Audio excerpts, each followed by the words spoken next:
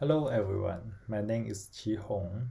I will present our paper Online Label Aggregation, a Variational Bayesian approach. At first, I'd like to introduce the background.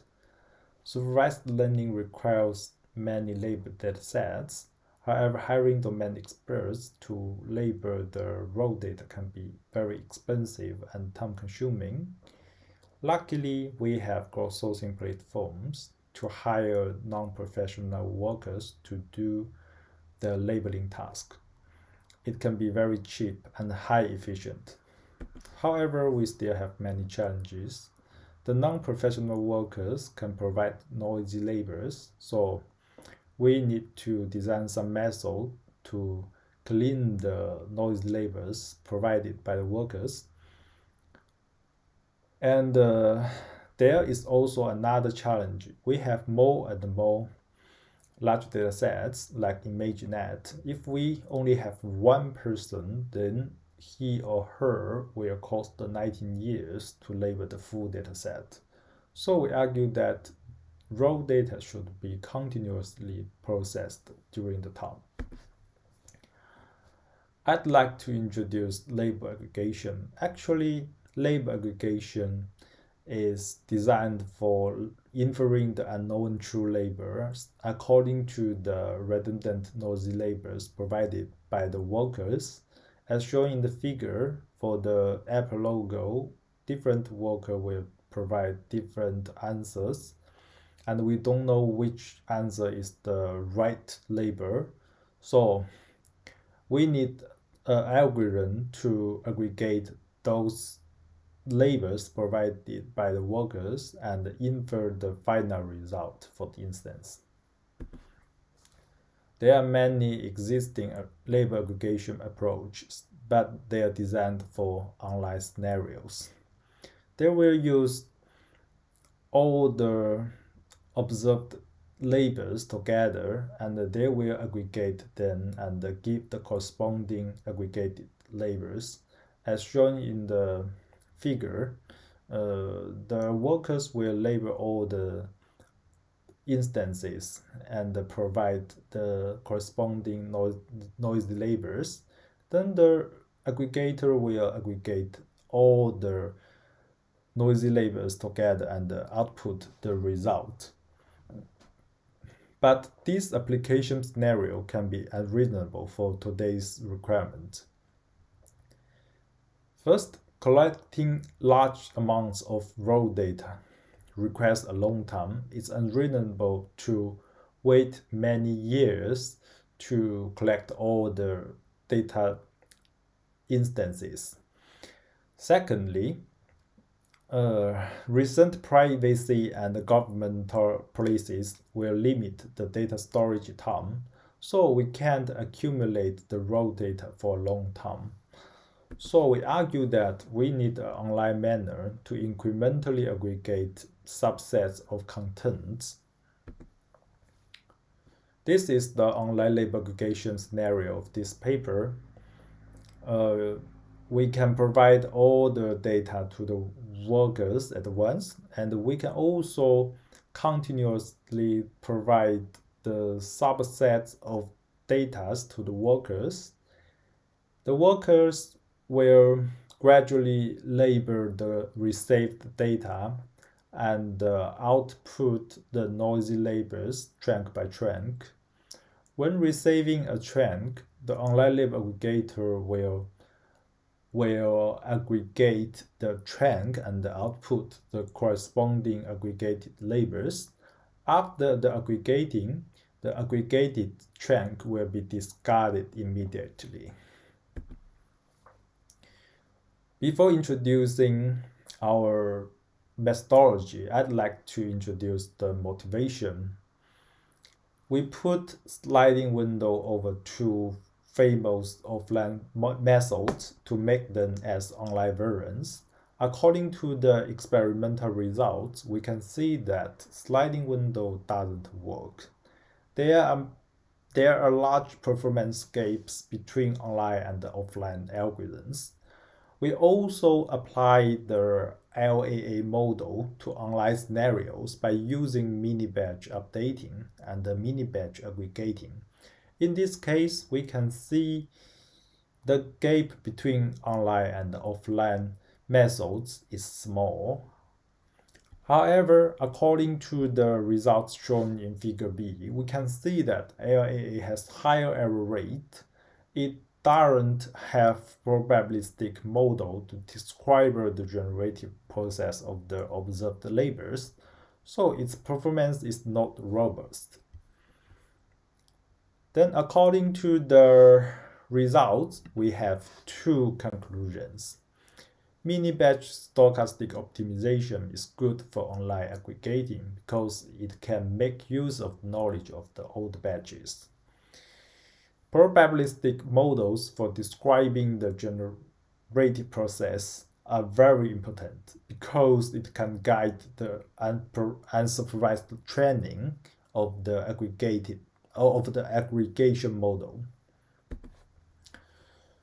Then let's see the general idea of this paper. We use stochastic optimization to train our model so as to make it online. We also use generative models to describe how the observed data are generated. The optimization goal of this algorithm is to maximize the data likelihood. To define the loss function, we need a single optimization object. Which means we can't use algorithms like EM or min-max entropy, which have multiple optimization objectives, like the E step and the M steps. So in this paper, we apply Bayesian learning to define the generative model and the loss function.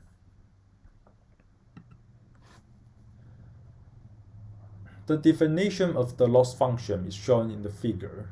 It's based on stochastic variation inference.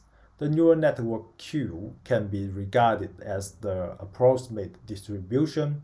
The generative model is designed for describing the generation of the observed labels. Then we maximize the data likelihood according to the expression of the evidence lower bound. We can see that actually the log data likelihood equals the sum of the Kullback-Leibler divergence and the evidence lower bound. So to maximize the data likelihood, we can just minimize the Kullback-Leibler divergence.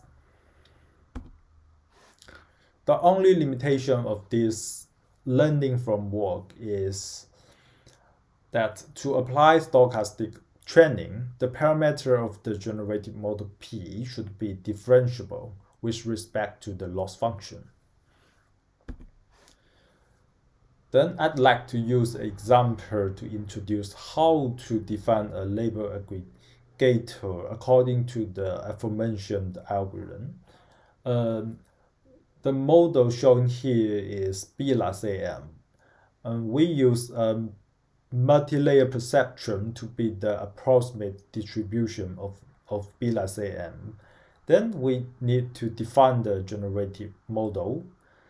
The challenge is that we may have intractable posterior of the generative model. Traditional variation inference, like mean-field variation inference, will make some mean-field assumptions. And this kind of algorithm also require the closed form of the posterior. In order to avoid this challenge, we used another kind of variation inference named stochastic variation inference, and we will rewrite the optimization goal by putting the expression of the posterior into the Kullback-Leibler divergence. Then according to the final loss function, we can see that we don't need the exact posterior form anymore. The generative model of B+AM is based on confirmed matrix, which is a very well-known concept of label aggregation. Each worker K will have a configuration matrix K. The element KTC is the probability that the worker K gives label C when the true label of the instance is T. Then according to the definition, we can easily calculate the data likelihood of the observed labels. And then we can calculate the value of the aforementioned loss function and train the model. It is important to note that the parameter of the generative model should be differentiable. So we use a softmax function to generate each line of the configuration matrix. According to the aforementioned content, we can define the aggregator and train the model. The workflow of the proposed model is shown here. The aggregator will aggregate the received chunk one by one, and the chunk will be used to update the model parameter. After the updating, we can have the corresponding configuration matrix, and then we can use the configuration matrix to infer the aggregated labels of the chunk. We also design a novel optimizer for our algorithm. It's a variant of MS probe, and we use a clip operator to avoid gradient explosion, and we also use decayed learning rate to avoid abrupt stop. We analyze the convergence of this algorithm based on the well-known convex online learning setting, and it used the rec rate to measure the convergence, where the theta star is the best fixed parameter. Then we have the following theorem, which shows that the rec rate of this algorithm is all square root of t. So we can have the following limit, which shows that the average of the difference between the online prediction and the best fixed parameter tends to 0 during the iterations. So we can say that our algorithm can converge. Let's see the experiments. We use 2 real-world datasets and 2 synthetic datasets to conduct the online label aggregation experiments. And we can see that BLACM outperforms all the baselines across the datasets. We also show the full aggregation process on RTE, and we can see that BLACM continuously outperformed the baselines. And according to the figure B, we can see that the online and offline variance of BLACM has similar error rate. And this is the experimental result of the optimizer. We can see that our optimizer can converge to a better result comparing to MS probe. It converges slower than Adam because Adam is a momentum method. However, our optimizer, since our optimizer is based on the gradient, so it has low risk of divergence. We also conduct the sensitive evaluation on our method. We can see that our method outperforms the baselines in every cases. Although the algorithm is designed for online scenarios, we also conduct the offline comparison. We can see that BLACM can also outperform the offline methods on offline scenarios. That's it. Thank you for listening.